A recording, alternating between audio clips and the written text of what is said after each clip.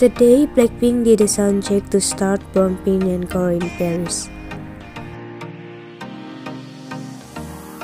They did a lot of fun stuff in the soundcheck, especially their Chelsea twins dancing on the floor while singing Don't Know What to Do.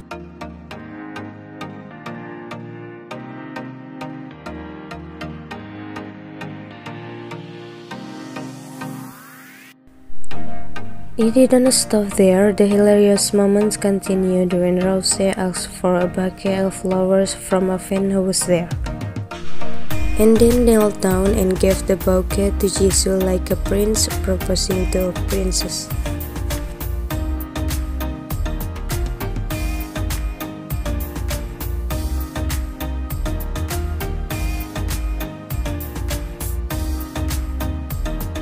They really enjoyed today's soundcheck, looking fresh and cheerful since they had been resting from concerts for more than a month.